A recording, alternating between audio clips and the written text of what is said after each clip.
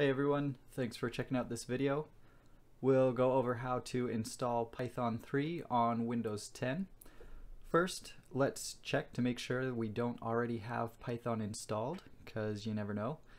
We can do this by opening the command prompt by either typing CMD in the search bar on the bottom left of the taskbar, or clicking Windows icon and typing CMD.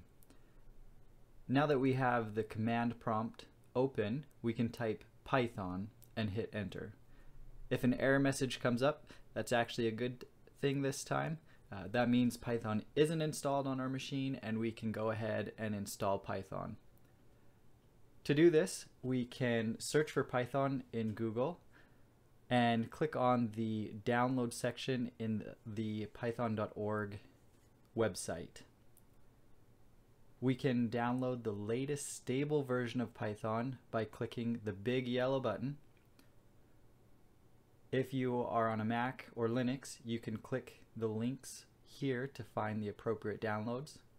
You can also find older versions of Python down below, just in case you wanted something a little older. We're going to download the latest version of Python at the time of filming, Python 3.8. So that's by clicking this big yellow button. We can run the executable. This process might be a little bit different depending on what browser you're using. When the installer pops up, we can begin installing Python.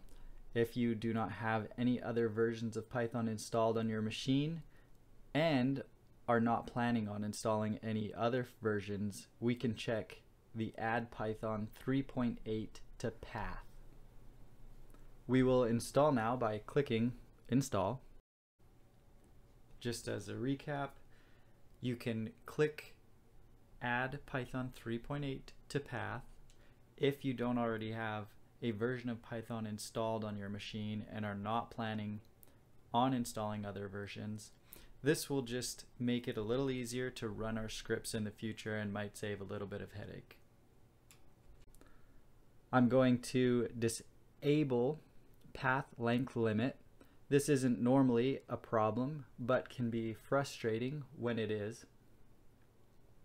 To make sure that Python is installed correctly, let's open the command prompt again. If you haven't closed it from when we checked to see if it was installed on our machine, exit out of the command prompt and reopen it. Once you're there, type Python again, hit enter. This time you should see something that says Python followed by the version number with 3 angled brackets on the side. Let's run our first Python program by typing print followed by parentheses, quotation mark, hello world, close quotation and parentheses, and hit enter.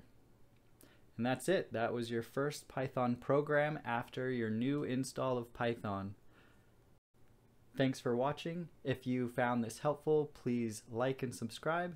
Comment below with any questions or future videos you'd like to see. Thanks.